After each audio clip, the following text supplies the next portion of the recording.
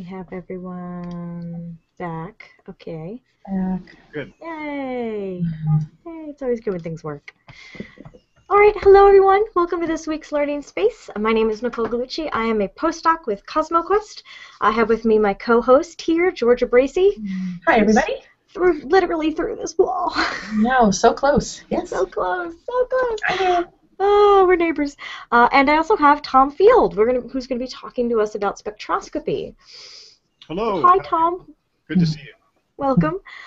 So we have a couple of things to go over. First of all, if you would like to say hello and ask a question and chat with us, which Guido's already asking which one to use.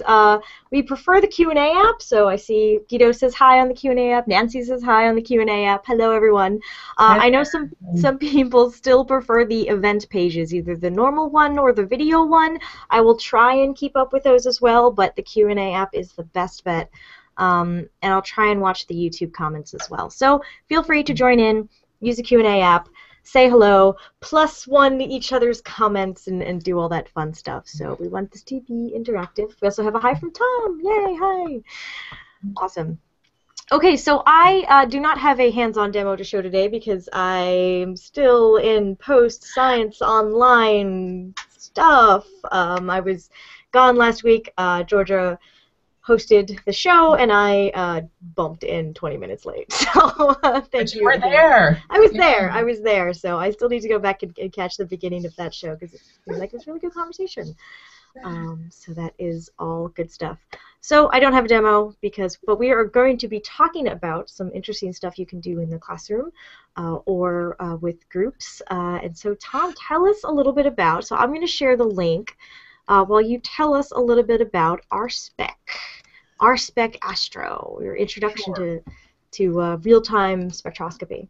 Yeah, I was an amateur astronomer for years, and I wanted to do a little science. I think we all have inner scientists in us that are looking to get out. You actually have outer scientists, but whether it's a teacher who isn't specializing in astronomy or an amateur or we all want to do some science, and there just didn't seem to be much that was being done except imaging. And so I picked up a very small grating that screwed into my telescope and was just really astonished by the science that I could do. And so I ended up writing a piece of software. My day job pays the bills, but the software is where the fun is.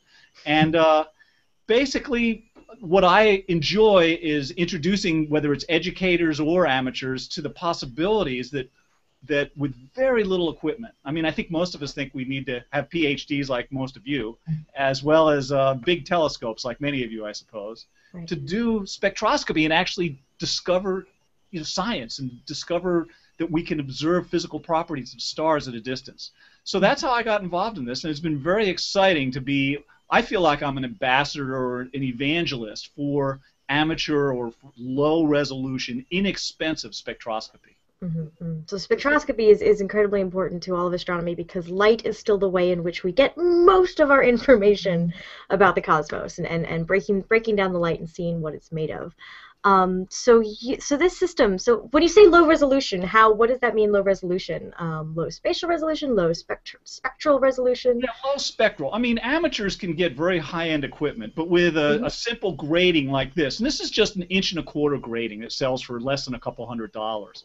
Just screwing it onto any old camera. And we could talk about classroom lab tools, but this one is really where we do the astronomy. Yeah.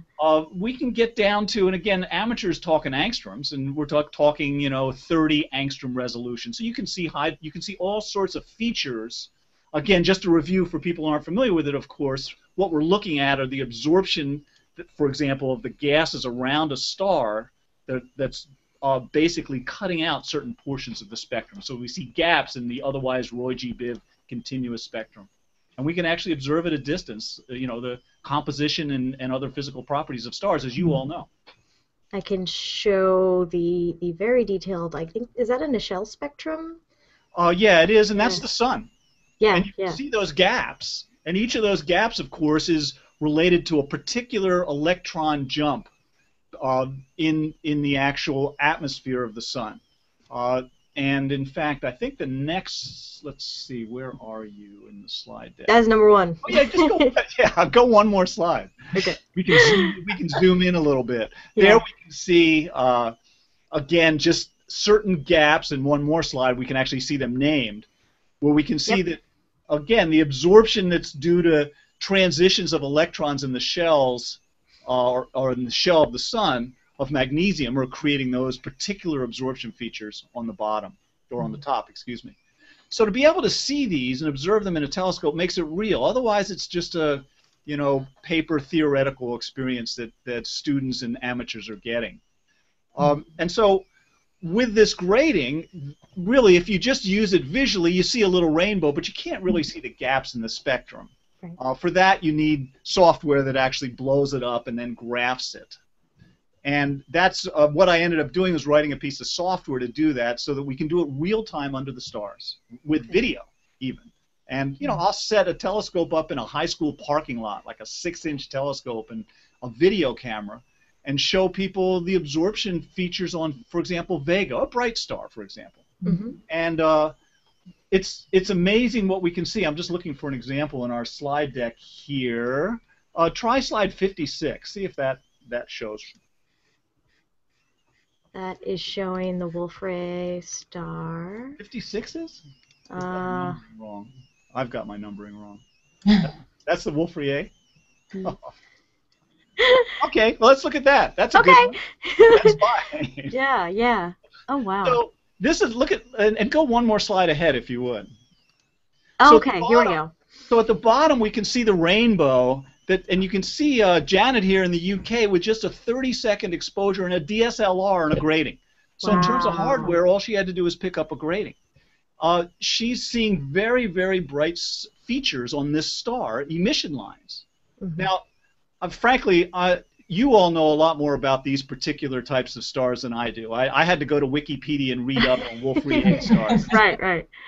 But, these are stars where, as I understand it, and you, I hope, will correct me when I get it wrong, the outer shell of these late-stage stars has been blown away. Mm-hmm. So those peaks that we're seeing there are basically soot, glowing carbon. So we're looking down into the shell of the star, seeing that feature, that emission line of glowing carbon. And that, for a student to see that and to have a graph of that like we have that the software just produces, it's a home run. I mean, they're doing astrophysics. They're actually observing features on a distant body. It's amazing. Really, it's amazing. What I love about this picture is it's showing you the squiggly line problem that sometimes we have with astronomy communication, because spectra are fascinating. And when you're used to looking at spectrum after spectrum, you see this squiggly line graph and you think, oh, that's really exciting, look at the emission peak and look at the wings, and you can get really excited about it, and you show this or put this in an article meant for public consumption, and people are like, that's boring. That's what's happening. And I like that you take the rainbow down here, because people are familiar with seeing that rainbow from a prism, for example. Then they can extrapolate, okay, there's absorption and emission, and then you just flip it on its side. You graph it, and that's where you get the squiggly line graphs that we get so excited about. So I like that representation. Did you say wings, Nicole? Yes, I did say wings. Explain wings. I'm trying to show you with my hands, and that's a terrible thing because my webcam's not on. I can't see you. the how wide it is, the base. Okay. Yeah.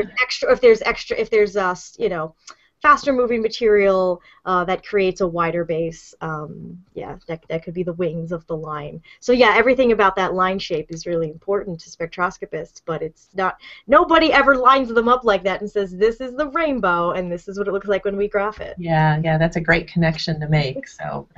See if slide 51 comes up for you. Sure. That's a really colorful one. Oops.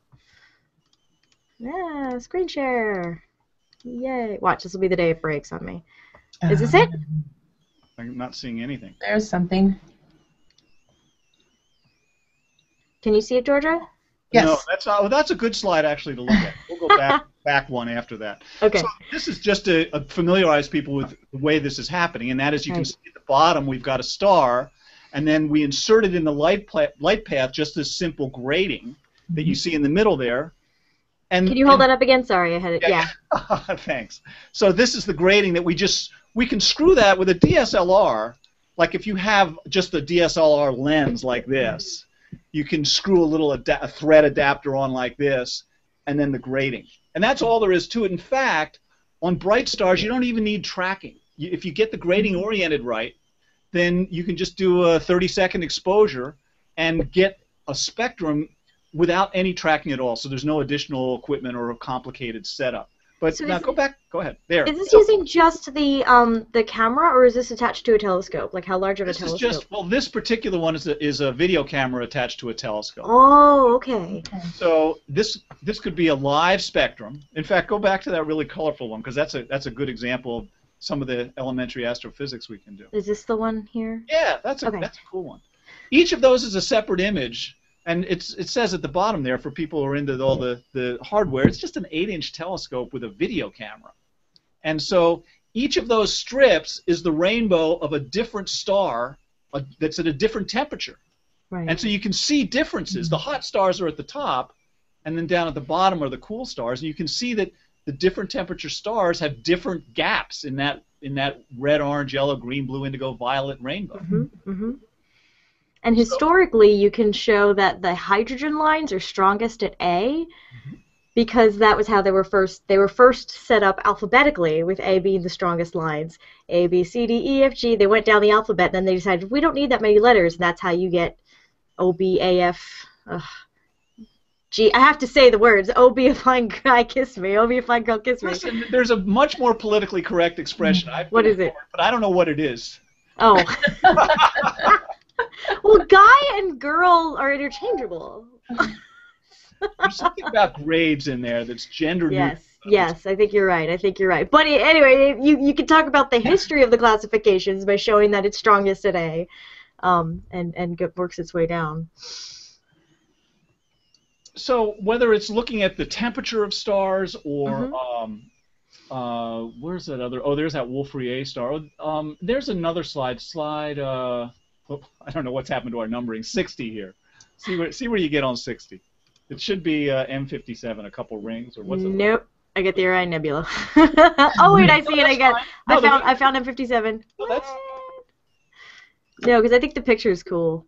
Yeah. Yeah, that is neat. So on the left we have the object that we'd see if we just look through a telescope, and it's the Ring Nebula. It's a gas sphere around a central star. And then when we put it through the grating, we can see very clearly just two really bright colors. That's the component colors. And maybe you guys want to talk about what those colors indicate. Sure. So if any of you who are familiar with the Virtual Star Party know that a couple of our astronomers film particularly, use filters that allow them to see just the H-alpha. So in this case, they're just seeing the emission from the hydrogen atoms. And then occasionally, I think Gary uses oxygen as well. A couple of the other guys use oxygen filters as well. Because as you can see right here, these nebula, these objects that you're looking at, glow brightly in those particular colors. They do that so that they can filter out all the light pollution from human sources. But then they zero in on these particular parts of the spectrum.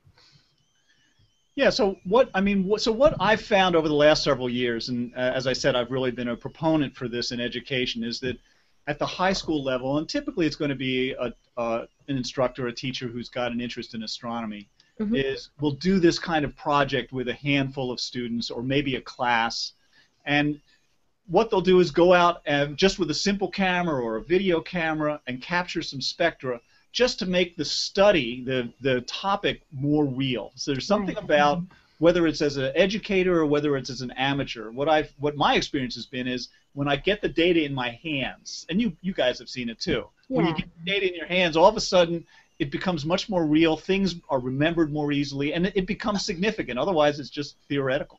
Right. We have a couple of questions and comments. Tom Nathies says the charts are a little small. I think I keep forgetting to click on to make it embiggen, so hopefully I'm embiggening them now. Yell at me again in the Q&A app if you can't see the images. I should be sharing them properly now. And Nancy points out that nothing is less politically correct than the mnemonic used for resistor color codes. insert joke about engineers. I added that. She did not say that. But she also asked, Tom, are you a programmer by trade? Yes, that I am a programmer by trade, and so this was a hobby project. I Mm-hmm. mean, what happened, like a lot of us, I think, is I tried using the freeware that was out there, and it was just too complicated. And Yeah. you, as professionals, know that some of the tools that you work with, IRAF and so forth, are they're way overpowered for what we mere mortals need. And also sometimes really terrible. I mean, let's be honest. You're my host. But Let's be honest. well, the amazing thing about them, as you know, is they have such an accumulated body of knowledge and testing and proven ability. Nobody wants to risk something new, and I don't blame you. Yeah. So, but for what amateurs or educators need, again, the idea is the software will be easy to use, and I've been really delighted to have an opportunity to do that in the field. It has to really be plug and play. You know, maybe later we'll talk a little bit about the classroom lab bench spectrometer. Sure. That doesn't take going outside. But as we were going through focus groups with teachers, one of the things we heard, which I think pretty much captured it all, is one of the teachers said, you see that button labeled calibrate on your screen? That has to go away, because a teacher does, when they see the word calibrate, and I understand completely, the last thing somebody with a room full of students wants to be doing is calibrating a device. They want it to just work. Now, and it's great if calibration's available, but it's not something you want to be doing in front of a large group of people. So yeah, I wrote the software, and am continually fighting the battle that most software developers have between adding complexity and keeping the user interface simple. And of course, there's lots of examples where people have done very well at that. But the minimalist approach, even just tonight, starting the Google Hangout, I re-experienced the discomfort of not knowing where to go, you know. And it's good, it's always good for all of us to remember how awful that is as programmers, so that we do a good job of eliminating that need. It really is, and I'm glad to hear, you know, you did some focus groups with teachers, and we've done a lot of that here too. And it's easy when you're immersed in anything, whether it be your, you know, your software, your device, your set of curriculum, you know, your activity. It's so comfortable and normal to you, and you forget that you just need to sort of step outside that. And not that somebody is less intelligent or doesn't have any expertise or anything, it's just it's new to them, and there is that discomfort, and it's really good to, you know, give people time to get over that, and to get comfortable. So, you know, focus groups are great. You know, it lets you get ideas that maybe just didn't occur to you because you're so comfortable, you know, with your product. So yeah. What else did you hear from teachers in your focus groups? Be interested to hear. Not a lot, you know. That calibration, right? Nobody likes manuals. Nobody likes manuals. Not only teachers. None of us read anymore. I mean, really, we don't want have to read, right? So, don't have time for that, right? I read fiction. That's about it. And some software manuals I've read I thought was fiction when I compared. So one of the things that I do in my day job, which I put into this product that I'm really excited about, is video tutorials. You know, it's an on-screen tutorial, so it's like somebody just sitting by your side saying, "Here, let me show you how to do that." And as long as they're short, then they're tolerable. The disadvantage of videos is they're not random access. When you want to look something up, you don't have a book to flip through. You can't read it while you're watching American Idol or whatever you're watching. Right. Yeah, an index, table of contents, all of that. Yeah.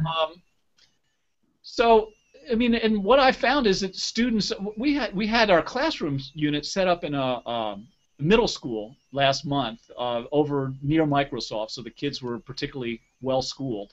And kids, it's amazing. There's this, and I don't know, do you guys know this term CSI effect? Have you heard that term in work? No. Having to do with the show CSI? Like everybody thinks that the data. data. Yeah.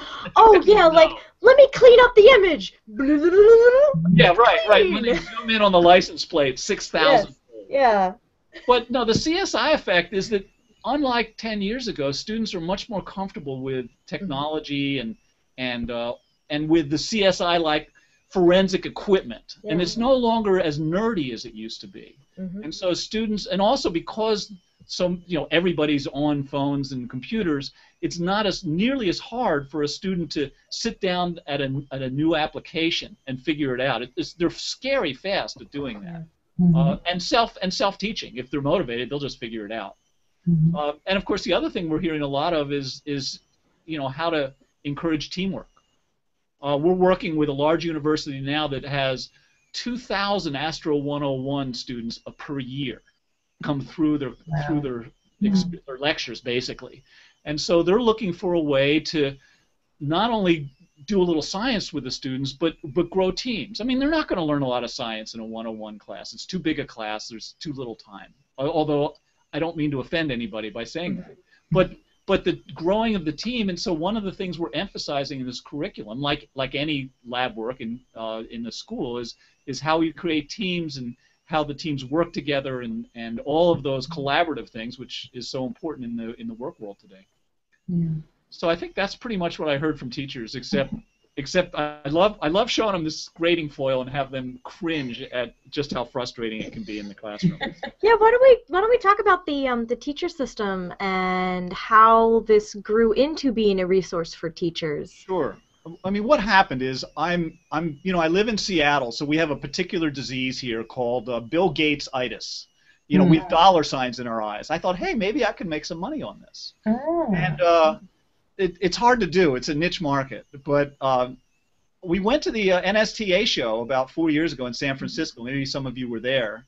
And just with the software and a do-it-yourself camera that we put together, not really knowing what to expect. And teachers said, that's really cool. We like that with a gas. A lot of us have gas tubes like these.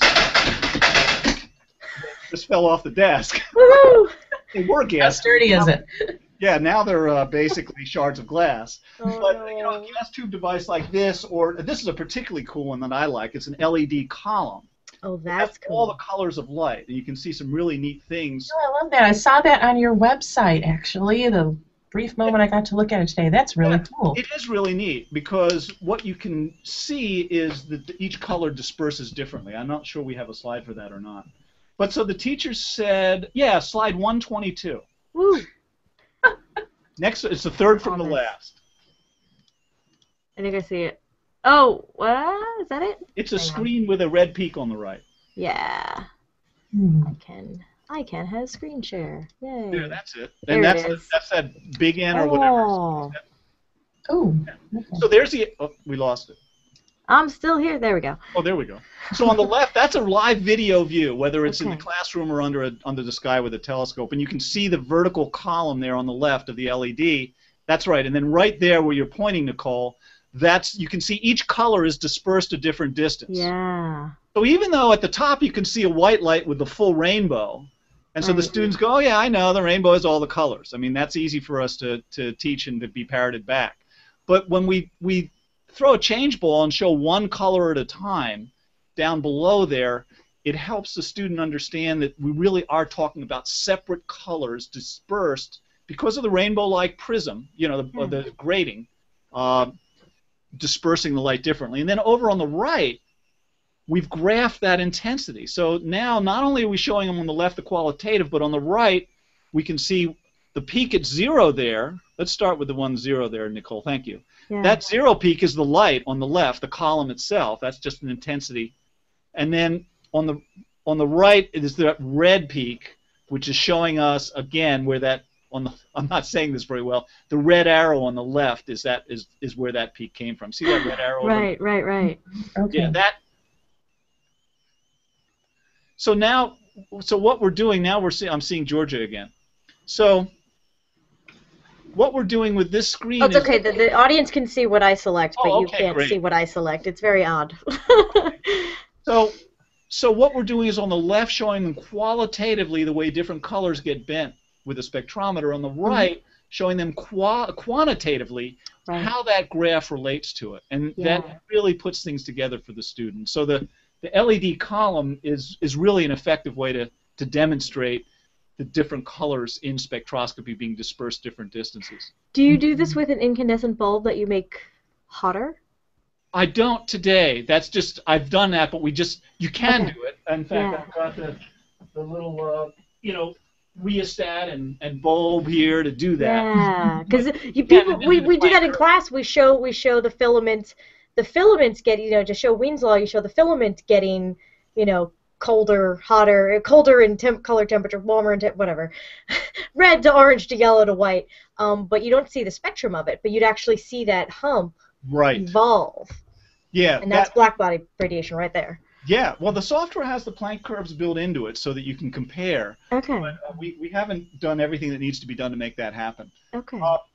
So whether it's looking at a LED array or the other thing is just a hydrogen gas tube, like I was showing before, which has such very distinct features. Right. And that one of the things that teachers do is they'll do a lab where the students have to identify a mystery gas tube. Try slide 20. Oh my gosh, I've done this lab. Oh my God. Yeah, but you may have done it with a yardstick or a meter stick or. There was a little thing on a track with the angles, and oh my God. Yeah. It sounds like it was a winner for you. When they give you argon, Yeah. and you just cry because there's so many lines. Hydrogen's easy. So there on the left, you can see the gas tube. Right. Good. Yeah, there's the gas tube on the left, and you can see the spectrum on the right, or just to the right of it, an inch right there. That's what the students have so much trouble finding with these rainbow glasses. They just can't because the angles have to be just right for their eye. Yeah. And then over on the right, we can see some very clear peaks. Right. Those peaks are the fingerprint for hydrogen or helium or whatever the gas is we're looking at. Well, there's definitely hydrogen that's had some other things mixed into it. You can tell when the tubes are old. That's right, absolutely. They're not clean anymore. Yeah. So whether it's that in the classroom, just to jump around a little bit, go to the very last slide. You might even be able to hit the N key. I don't know. Whee! I don't know how this is Comet ISON earlier this year or last fall. And this was done by a man in India with just a DSLR and an 80mm refractor. It could have even been a zoom lens. Look at all the green. Wow. Yeah. Yeah. Well, on the left, we can see the very leftmost thing is and this is just for the DSLR. Wow. On the very left is the comet itself. You can see we're calling it out there with the comet. And then just an inch or two to the right is the spectrum that looks like a string of jewels. It's very pretty. Yeah. That's one of the things that's fun about this is it has a certain engagement just because the colors aren't boring. It's not mono. Whatever it takes to get people engaged. It's kind of artistic, yes. Yeah, it is. Like and it. then so over on the right, then we've graphed those color intensities. Wow. And those peaks are basically mostly glowing carbon. I was going to say, I've got my head tilted to try and read the letters. It looks like carbon, C2. Yeah. Cool. So this now, unfortunately, we can't really schedule comets or interesting objects, as you researchers are frustrated by, I'm sure. Yes, and Fraser Cain. He wants another comet. If he has his way, there'll be another comet. He wants to name one, right? Oh, goodness. Yeah, that's spectacular. Yeah, it's pretty exciting to do because it gives the students a chance to actually print a graph out, have the results. In the software they can save it as a bitmap or an XY plot and pull it into Excel or whatever they want. Yeah. So it gets pretty exciting. The students really get engaged. It's surprising. Now, for people who do astronomy already, there's all sorts of exciting things that they can do. Simple things. For example, try slide 104. So, Tom, do you have like a booklet of activities or suggested things to do? On the website, we have a with all this sample results page, which shows these are mostly astronomical projects, the kinds of things, and most of the slides I'm showing here are on that page. So this, I don't know if you can see that PowerPoint slide. There we go. This was done with a modified security camera, so you can do this like. No. Oh yeah, yes. I love showing you professionals this stuff because you go, no, I can't be. No, that's so cool. It's less than 15 minutes of integration time. Mm-hmm. And those peaks again. I've got a picture of what's his name over on the right, Martin Schmidt. Martin, yeah. He was in his mid-20s. Wow. And stared at those peaks and went, well, I don't know what they are, but let's just prove they're not hydrogen. And lo and behold, they were. Yeah. So this case, the audience isn't familiar. 3C273 is a very famous quasar. It was the first one for which they figured out that the redshift put it way outside of our galaxy. And this is also the first quasar I did research on when I was a little baby radio astronomer. But it was a big deal that it was found to be, the spectrum was so far redshifted, it was so far away, it was this cosmological object. That was a big deal. And so it's really cool that they did this data with a security camera. That just blows my mind. Yeah, just a small 8-inch or 6-inch scope. Yeah, because that is one of the brightest quasars in the sky. You can see this one. Yeah, or look, try a slide, just one more techie example, slide 93. That's 93? It's for me. Huh, that's weird. We'll go up a couple more if you would, please. Okay. There, that's good. So if we look, this happens to be supernova 2011. And again, these aren't schedulable, unfortunately. Yeah.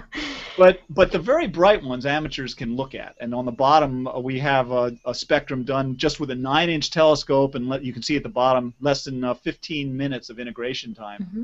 And there's a very deep dip there that helps us identify this as a particular type of supernova. Now, again, it gets pretty techy, but the interesting thing is with just some simple math that's on the top there, you can calculate how fast the shell of that supernova is coming towards us. Wow. So now you're engaging students. Everybody loves supernovas. They're big. They make, big, they don't make a lot of noise, perhaps. They make boom, in metaphorically. Thank you. I can imagine.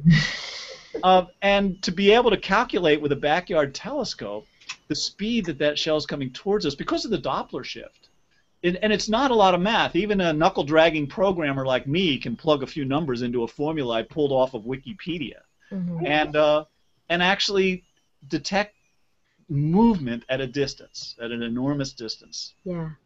So, again, just the kinds of projects that can happen. So do you know of anyone that has done that with the recent one in M82? Yeah, they have, and I had hoped to have that slide. I mean, I thought I'd sent you the PowerPoint show that had that, but I didn't. Okay.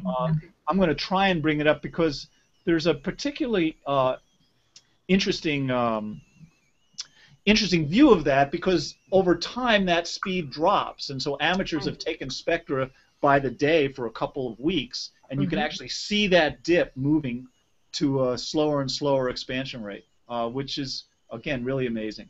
Yeah, this most recent supernova, I think that the telescope manufacturers for amateurs and for educators just love these supernovas because everybody gets all excited about astronomy again. Comets, supernovas, it's been a good year. When things blow up, we like it. Yeah, exactly. Yep. Nothing wrong with that.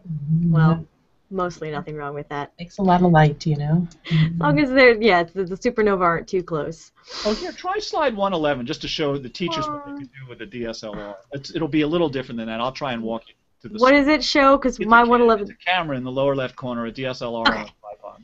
I think I'm like one off. Yeah, I probably deleted a slide after I said. Extra slide. Yeah, because I'm like, is this it? Yeah, that's it. Okay. What I wanted to show on that, it doesn't show up very well here, but is, let's try one other different slide. That would be, give me one moment here to find it. Trying to make it a little bigger for you guys. I've got rid of the toolbars. Try slide 41-ish. That's one back. There we go. Please, thanks. So there's an example of how to do spectroscopy with a grating and just a DSLR. It's just sitting on a tripod. There's no tracking. There's a little grating on the front of the zoom lens. Right there. And I mean, it's not something you just point and shoot. You got to get it pointed right to the star and get the focus right. There's a little bit of technique involved, but it's something that students can easily do. And then at the bottom, we can see the actual spectrum. We can see some gaps in that rainbow that are the result of the absorption that's going on this particular star, which is Vega. Yeah, so those are the hydrogen lines because Vega is an A star. Cool. Yep. I remember on your website you recommended Vega as a star to maybe try first. So is it the brighter, the hotter stars better, obviously? With a DSLR, and Yeah. we don't have big aperture as amateurs or as educators usually compared to what you all professionals have. So Vega is particularly bright, and the other thing is, as Nicole mentioned, of course, it's a particular type of star, a type A star, that has very strong, as you know, very strong absorption lines, so they're easy to spot. Some other stars, the lines are more subtle or not as broad or shorter, so they're harder to see. But again, it's been fun. Even I was at the AAS. I had a booth at the AAS last year, and to show top researchers, as I elicited from you guys a few minutes ago, showing you that quasar, to show how easy it is to do something with just amateur-grade equipment. This is, of course, what we're doing here. Professionals 100 years ago would have given their left leg to be able to do it. That's right. Yeah, but when I was an undergrad, I would have given my left leg to be able to do it. I'd still give my left leg to be able to do it just that simply. Like, oh my gosh, that's really cool. I have to ask if KISS stands for Keep It Simple, Keep It Stupid? Keep it simple. Yeah, I should get rid of the second S, I think. Because Tom Nathy included that in a comment a little while ago. He says, it's the KISS principle, keep it simple. Oh no, keep it simple, stupid. Yeah. Don't keep it stupid. That actually came up as a comment a while ago, so I just had to point that out. Thanks, Tom. Words to live by. Words to live by. Another interesting example, try 63-ish. Alberio! Yeah, so again, this is a showpiece, again, for anybody who's out with a telescope, because the colors are so pretty. Yeah. You can see it there in the right in the cutout, the black, that's the gold and the blue, the different colors. It's gorgeous. It actually looks like that to your eye. It's one of the few things you can show people at a public night with a small... Yeah, we have an 8-inch telescope for our public nights. This is like one thing that has color. Right. Yeah. It really does. It's especially, if you defocus it a little bit, it gets a little bigger and a little easier to see. But when we graph those colors, those two stars, we can see a lot of, on the left there, as Nicole's showing, a lot of the light is over in the blue for the one star. Right. And for the yellow star, the light is not as leftmost. Yeah, but that's that black body spectrum again that you want to be able to show, because that's so important in physics. So now we're measuring the temperature of stars with a backyard telescope. So cool. So there's lots of things. Again, getting out with a telescope is a big investment in terms of time and getting the students in the evening and getting the telescope set up. And so I think that's for really the diehards. Unfortunately, I don't mean to undersell it and discourage people, because I think it is a fascinatingly exciting for the students to do that, especially even looking at the blue gold star like we were just looking at, the double. But doing something in the classroom with gas tubes is more likely to be easily done. Doesn't require kids to come in at night. And so with this is the spectrometer. You may have seen a picture of it. In fact, there's a slide. It's the next to last slide. Oh, yep. Thanks for driving the slides, Nicole. Sure. There we go. This one? Well, that's an interesting one. That's not the one I was thinking of, but we can look at that for a second. Sure. Gas tube in the lower left, that violet tube. Yeah. And this happens to be in a dome, but it could as well be in a classroom with just a standard overhead. So here the whole class is seeing the spectrum together. Yeah, there it is up on the screen. And that's 123? That's 123 for me. It's even, look, it's even there. Go one more. I'm not making it up. There, that's what I wanted to show you. Okay, that's the camera. Typically on your lab bench in the front of the classroom, that's what you have. And we've seen most of those pieces. On the left is the gas tube power supply that is often sitting in a closet dusty, we found. And then next And then next over is the LED array, which just is fascinating because the colors are just so bright and pretty. And there's nothing wrong with pretty. And then on the right you can see the camera. And so just pointing the camera at the gas tube and then projecting the software screen on an overhead allows everybody to see what you're doing if you're not doing it. Oh, there you go. So we don't want to use these anymore? I still think they're enough fun to use. Oh, they're just look good. They look good. Yes. Yeah, we're styling. We need to get Georgia a pair. I know. I'm like out of it. No, if we're going to be styling, then we have to go the full oh my God! I can't match that. Come on, Nicole, don't look away. I can't match that. See, this is the hydrogen absorption lines, right? That one and that. Now, I think this might be a first for your Cosmo Quest. Yes, awesome wigs. We need more awesome wigs. My wife says dress for success. You There know, you you just have to go. Just for the job you want. That's right. Pushing a broom behind the elephants, I think, is what this gets me. Oh, man. Well, Nicole, you got to get one of those.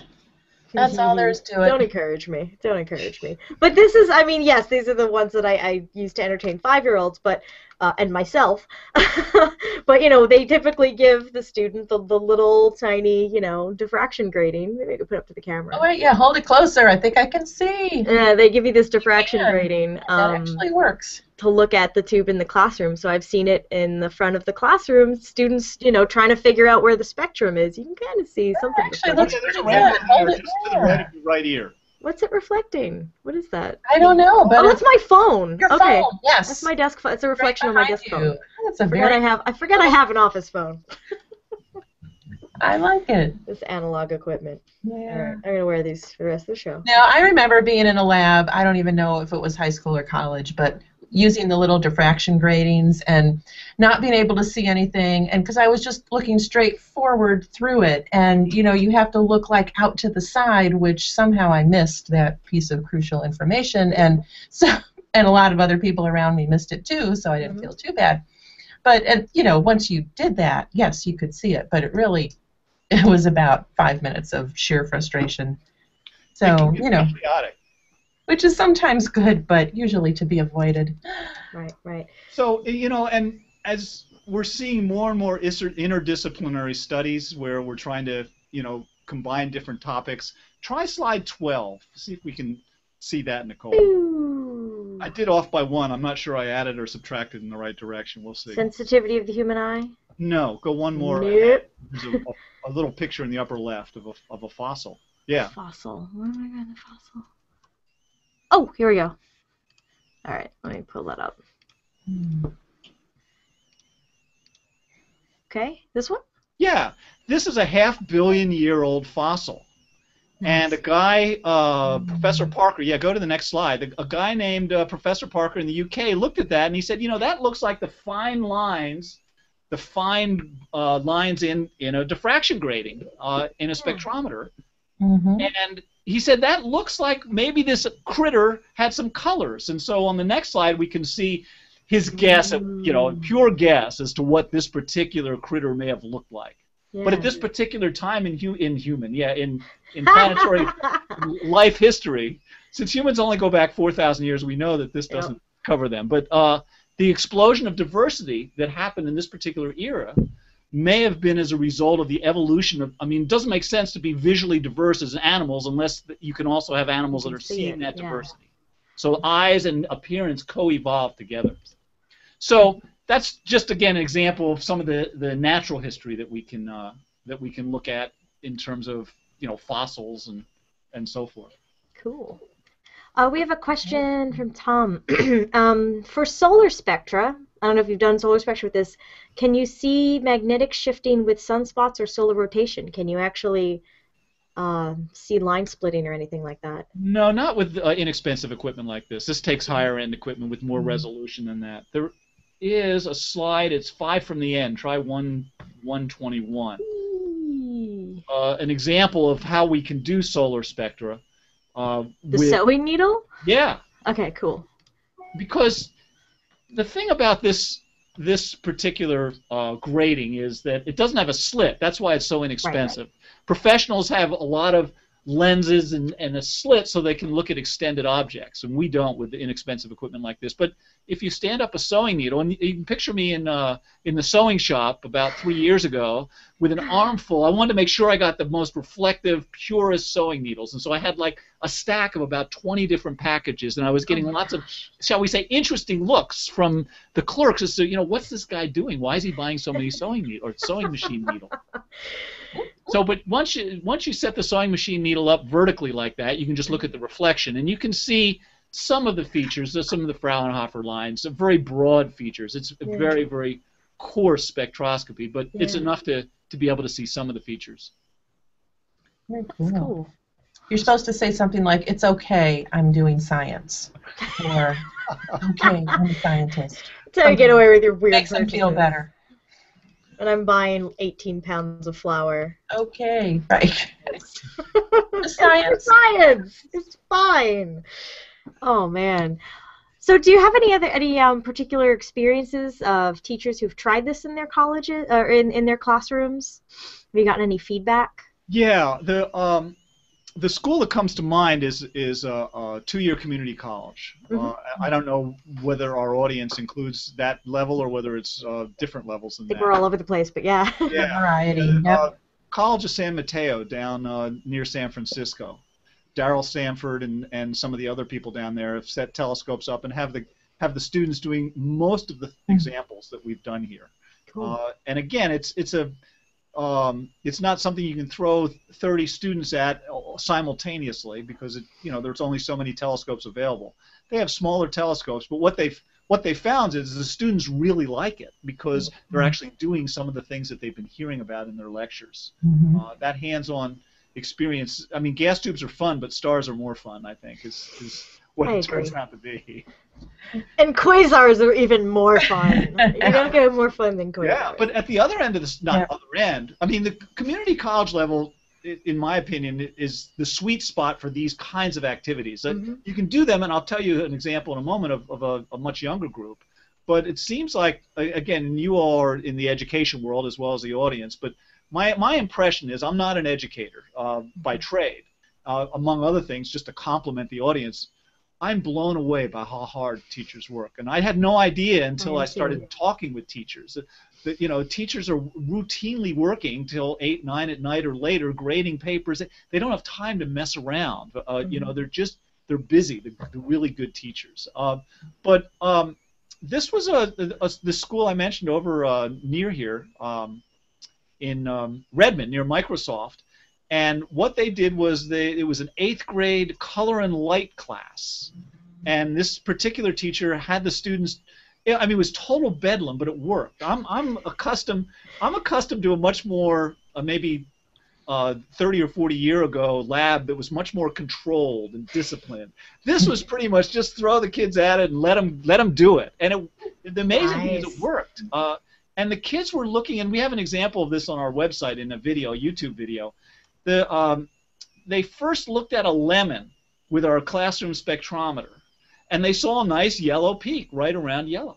Okay. Then the students took a snapshot, that dates me, a photograph of the lemon on their cell phones. And what student doesn't want to pull their cell phone out in class and take a picture?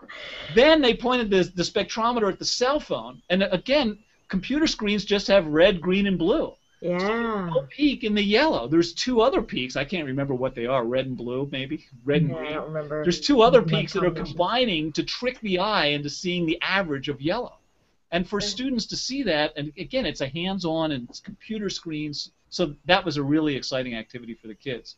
And it was tied in. He tied it into his light and color curriculum. So the classes before, he was teaching some of the common subjects that some of our audience may have been. How shadows work. This are really elementary things. And then to do the lemon was really the pièce de résistance, I think is the term. Yeah. So whether it's kids at that age or whether, again, high school students, the quasar images are done by all sorts of high school teachers. That's easy. What I'm seeing in high school is that the teachers don't have that much time. There's just so much to cover, as you all know, with this, especially with the new standards. New standards are emphasizing light, color, electromagnetic spectrum, so this does tie into the new standards well, and can basically dovetail in a lot of different ways there. But to demonstrate the spectra with this, sometimes is all the teachers have time to do. They may not have time. I mean, it's pretty disruptive, I think, to a teacher to try and totally bring in a new lab. Just drop it into their class. It's a risk, and it takes a fair amount of work. And so what we're finding is a lot of instructors will say, I'm going to use this as a teaching aid, and if that works out and I'm comfortable with it, then next year maybe I'll get some more cameras and actually have the students do a little bit of hands-on. Yeah, I was going to say that's actually a nice way to introduce things. A lot of teachers I know is, they're not ready to invest, and they don't know if they should invest in a huge big thing, in one leap. So give me a piece of it, give me one activity or one part, and I'll try it. And again, like we talked before, I'll get comfortable with that, and then we'll expand it as I feel comfortable doing that, and as I can maybe build an activity around it, and then maybe the next year I add another activity to that. And it just kind of goes from there. So it's a great way to start. But we do know some teachers who are fortunate to be able to teach a whole semester or even a whole year just on astronomy. And I think in high school, and those teachers could really use this as a lab and bring it in. And I'm thinking of this because I just saw the high school kids in town at my public night last night.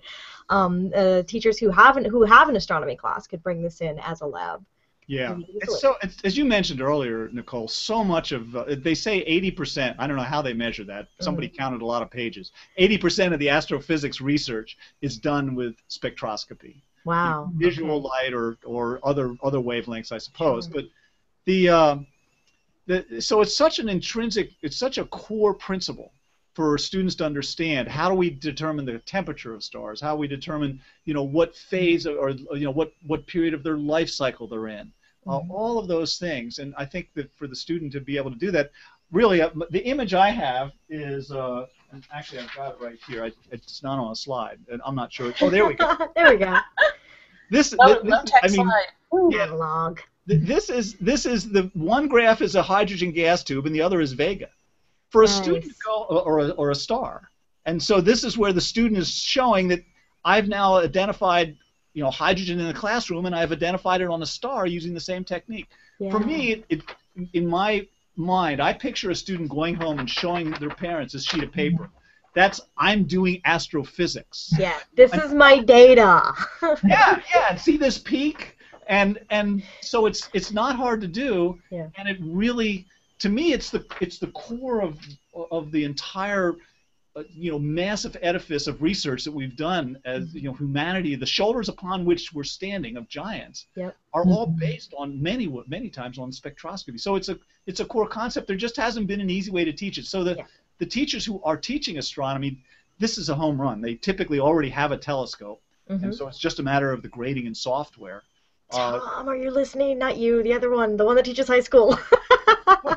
I'm going to show him this episode. And just again, one of the things, because I'm such an evangelist for this, is I'm really passionate about seeing educators do this kind of thing. So I guess the website is on the bottom third or is somewhere. You'll find a lot on the website. You'll see interviews with me. I'm a contributing editor at Sky and Telescope, and I love answering questions. I mean, to me, any way that I can help bootstrap somebody into doing this brings me a tremendous amount of pleasure. As you all know, you all teach and help people in your own jobs. So it's rspec-astro.com. I put the link on the event page comments, and I will add it to the description on YouTube as well. So good, great. Well, don't hesitate. There's a contact form there, and we can Skype and talk. There aren't any complexities to this. It's a secret, I think. I think you astronomers have been keeping from us how easy this is to do. You're trying to protect your profession from interlopers. Yep, that's what it's all about. We were jealously. Actually, I mean, I didn't actually do. I think it was my first year of grad school. It was the first time I took spectra with a telescope. I think it was the 40-inch telescope. And we had to take spectra of different stars and do the observations and classify them. But that was the first time. I was already in grad school for that. Amazing. We just didn't have it available to us before then.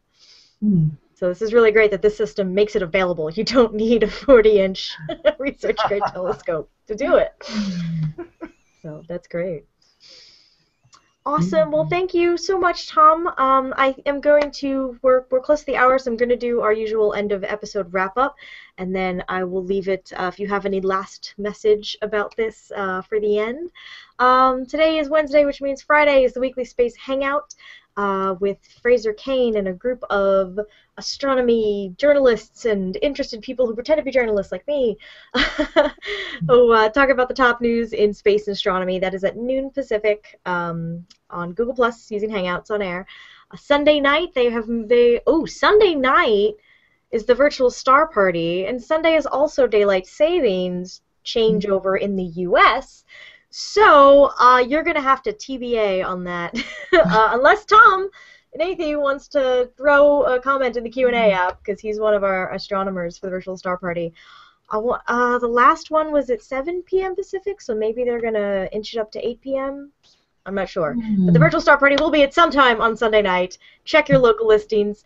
Of course, Sunday night is the premiere of Cosmos. So, you may have to make a choice. Do you want to see the virtual happening? There's too much astronomy happening on Sunday night. There'll be the virtual star party and Google Hangouts, and Cosmos will be on TV. So, have fun choosing between those. Monday at noon Pacific is the live recording of Astronomy Cast, assuming that our beloved leader, Pamela Gay, is not too sick. Please get better, Pamela. I'm afraid to go to her house. Everyone's sick there. But unless otherwise noted, they should still be doing Astronomy Cast on Monday. And then that brings us back around to Wednesday. And next week, do you have the schedule up? I'm really bad at this. No, I'm sorry, I don't. I should remember to do that too. Next week's Learning Space. I'm like, I could do this. I could do this. It's right there. I was just editing the page a while ago, and it's gone. I was just editing the gosh darn page. Also on the Educator Zone blog, if you go to cosmoquest.org and click on Educate and Educator Zone, we just put up a guest post from Jessica Krim, who you may remember from 2 weeks ago. She did the cupcake geology lesson, and she wrote a little bit about that and posted we posted the link to the PDF on how to do cupcake core samples. Next week we are talking about the NASA wavelength. So I actually just got an email from Morgan Warner at NASA to talk about the motherlode of NASA educational materials and how you can use that to find what lessons and activities you need for your classroom. It's a really spectacular system, so we'll be digging into that next week. So yay. All right, so that's our upcoming lineup of shows. Woo! 8 p.m. for the virtual star party, says Tom Nathy. So that is 8 p.m. Pacific. It's getting later, guys. Get yelled at. Tom also says, the quote given to me, "A photograph may be worth 1,000 words, but a spectrograph is worth 1,000 pictures." All right. How do you like that? Good way to end up. Do you have any last thoughts for us, Tom? Go check out his website, check out the contact form. Nope, nothing really last. Thanks for the questions. Tom, I'm in the Pacific Northwest, too. I've been down and met David down there in Portland and presented at the OMSI Star conference that they have every spring a couple years ago. But no, like I said, I'm here to answer any questions from our website, and this is an easy, really exciting activity that can add a lot of opportunities to your students. So go for it. That's all I got to say. Excellent. Well, thank you so much for being on the show, and thank you everyone for watching. We'll see you next week. Everybody. Bye.